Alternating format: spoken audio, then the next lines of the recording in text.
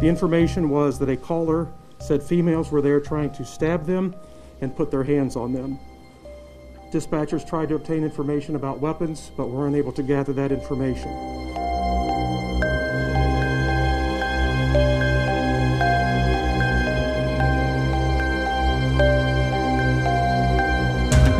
This is a tragic incident for all involved, but especially for the family of the female.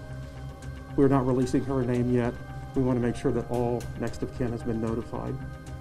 As I said earlier, the Bureau of Criminal Investigation is conducting the criminal investigation into this incident.